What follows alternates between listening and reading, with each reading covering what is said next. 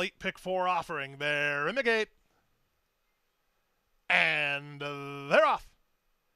Good start from between for Roscoe Village, who's headed off for the early advantage. Moving at the inside, Miss Delicious won't be far away.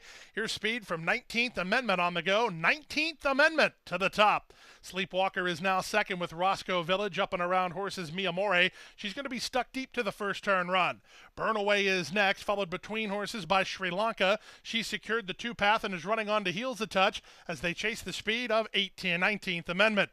19th Amendment and Relu Gutierrez on top by a length and a quarter. Mi Amore is second, Sleepwalker third. Sri Lanka is racing between horses. Burnaway is keen on the outside. Roscoe Village is glued to the rail, a length and a half in front of Miss Delicious. Then Fantasy Performer. Held up at the back is Cold Hard Stare. The opening quarter complete in 23-1, less than 5 furlongs to go. Up front, 19th Amendment. In front by half a length. Mi Amore on the outside is second. Moving at the inside, that's Roscoe Village. Out in the center is the race favorite Sleepwalker. Then back to Sri Lanka. Burnaway giving up a ton of ground on the far outside as Miss Delicious rides the rail. Second last is Fantasy Performer, and still at the back is Cold Hard Stare.